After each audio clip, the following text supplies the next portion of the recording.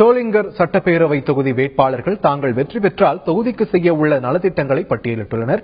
அதனை தற்போது பார்க்கலாம். மக்களுடைய எதிர்பார்ப்புகள் குடிநீர் பிரச்சனை இப்போ இருக்குது. கொஞ்சம் அது சரி செய்யணும். சாலை வசதி செஞ்சு கொடுக்கணும். ஏழை மக்களுக்கு பல்வேறு திட்டங்களை தொகுதியில மேம்பாடு செய்யணும். இப்படி மக்களுடைய கோரிக்கைகளை என்ன கோரிக்கைன்னு ஆய்வு செஞ்சு அது அமைச்சர்களிடமும் அரசிடம் கொண்டு சென்று அதை தீர்த்து வைக்க நான் கடுமையாக முயற்சிப்பேன்.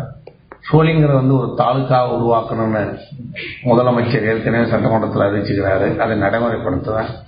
இப்படி பல்வேறு திட்டங்களை சோளிங்கர் சட்டமன்றத்தில் நடைமுறைப்படுத்த நான் முழு முயற்சி எடுப்பேன்.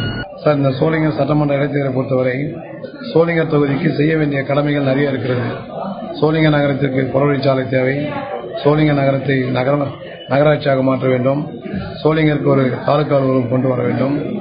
அது மட்டுமல்லாமல் இந்த நெமிலியிலே சோளிங்கர் உள்ளடங்கிய நெமிலிக்கு தாலுகா அலுவலகம் வந்துள்ளது. தாலுகா அலுவலகம் வந்தும் இந்த தாலுகா பிரிப்பில் பல பிரச்சனைகள் இருந்து பல கிராமங்கள் இங்கே மிகவும் கஷ்டப்பட்டு வருகிறார்கள். ஆகவே அது போன்ற பிரச்சனைகள்லாம் நாங்கள் தீர்த்து இந்த தொகுதியை வளமாக கொண்டு வருவோம் என்று உறுதி கூறுவோம். சோளிங்கர் வட்டாட்சியர் அலுவலகம் கொண்டு வர பாடுபடுவேன். பணப்பாக்கம் மற்றும் நெமிலி ஏரிகளில் உள்ள நெசவாளர்களுடைய ஜவுளி பூங்கா அமைத்து தர சட்டமன்றத்தில் குரல் கொடுப்பேன். நான் இந்த தொகுதிக்கு நிறைய பிரச்சனைகளை தீர்த்து வைப்பேன்.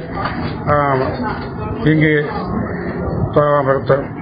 ஜவுளி பூங்கா அமைக்கவும், சோளிங்கர் தொகுதியிலே கலைக்கல்லூரி ஏற்படுத்தி தரவும் மற்றும் சோளிங்கருக்கு ஒரு வட்டாட்சியர் அலுவலகம் கொண்டு வரவும் நான் முன்னுரிமை அளித்து சட்டமன்றத்திலே பெற்றுத் தருவேன் என்று